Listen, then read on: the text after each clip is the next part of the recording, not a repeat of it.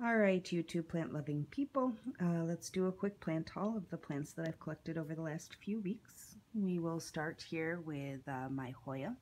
This is my new Hoya multiflora.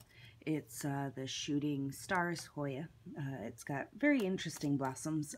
Obviously, this is not in bloom right now, but I will post a photograph of what they look like.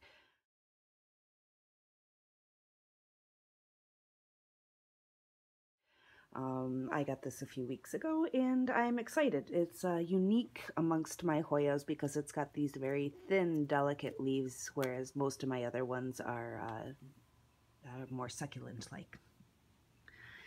And then over here, this this gorgeous thing. Let me pull that a little closer.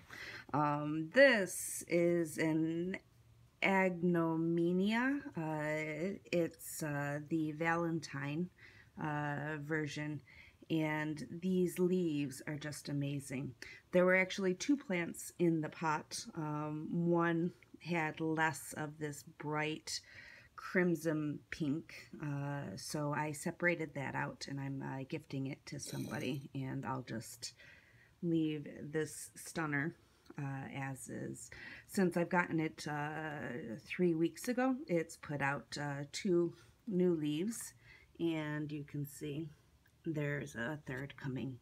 So it's definitely thriving, and I'm very excited for that. It adds a shock of color to my plant collection. And then this little gentleman here, it's just a simple cactus. I'm not sure what the varietal is. I don't know my cactuses, but I picked this one up because it's so soft. I can't resist just stroking it when I walk by. So I'm very excited for that. It's very white and soft. So hooray for the cactus. Moving over here, this is my newest find. Is this gorgeous or what? This is a decorative banana. I believe this is the blood banana. So it's got these maroon variegated leaves, and when it does get big enough to fruit, I believe that the fruits are also very red. I don't think that they're edible, but it doesn't matter because look at that. Is that gorgeous?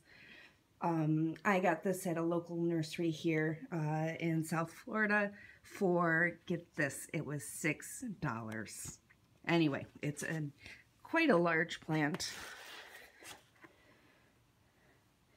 and very lovely. So hooray for that. And then this is another one that I picked up. I'm going to show you this leaf first because this is the most beautiful of the leaves. But look at how glowing that is. We had a little bit of damage to the leaves up here. It hasn't put out any new leaves since I've brought it into my family, but I am excited to see this get bigger. And you can see that this is the Heliconia zebrina, the Inca. So very excited for that. And as you can see, it is an incredibly dreary day today. And then the last plant that I want to show you is this one. I was thrilled when I found this. This is the crocodile fern. Take a look at that. I found this at a local nursery for, I believe, $6.99.